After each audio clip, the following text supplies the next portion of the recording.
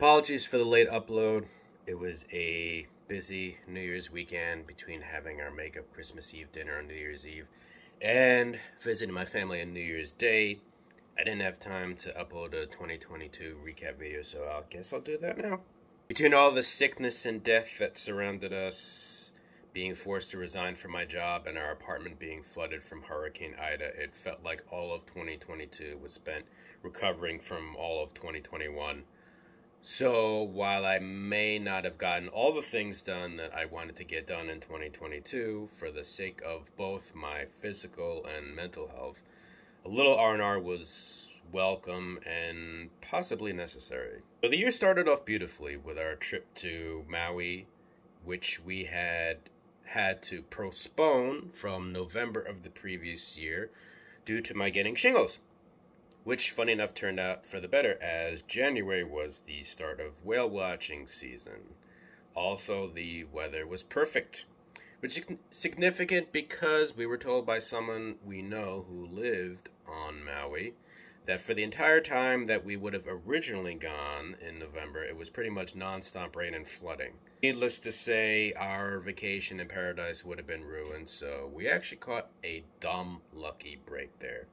And what a vacation it was. Maui is an absolutely gorgeous place. We stayed in an open-air hotel right off the beach, and after that arduous 10-hour flight, once we got up to our room, I spent 2 hours just staring out the window, gazing at that magnificent sunset over the Pacific Ocean, palm trees gently waving in the wind, the other end of the island faintly visible in the distance, partially shrouded in fog, with wind turbines on it seen spinning. I felt like I was dreaming. I could not believe that I was there.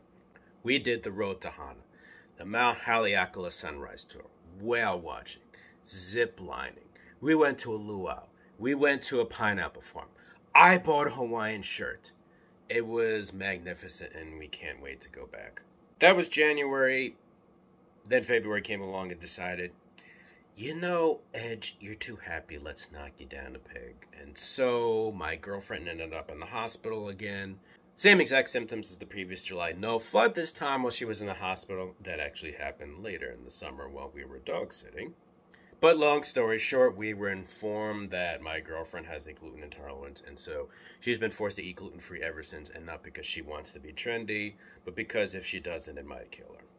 Thankfully, that was as bad as it got in 2022. Of course, Mother Nature decided to throw one last curveball a week before Christmas by giving us COVID, but we got through it, and everything in between was overall pretty sweet. I did more traveling and stuff this year than any other year in my life. We went to parties.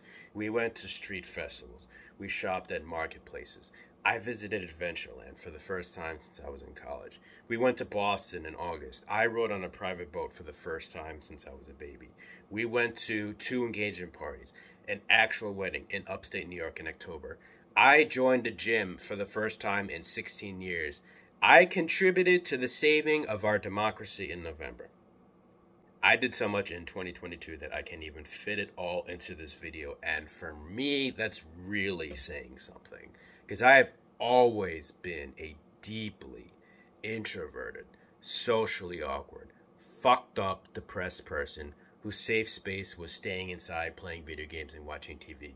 That's probably why the early days of the pandemic weren't that bad for me, when almost everyone else and their mother was climbing the walls. Because while everyone else was in lockdown, I was just doing the things I always did 365 days a year. And, you know, while I'm still very much the trouble person I just described,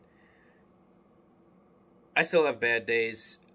I'm probably going to be suffering from depression one way or another for the rest of my life. I'm not doing that bad.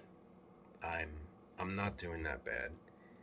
And that's in spite of no longer being prescribed any medication by my shrink. And now here we are in 2023.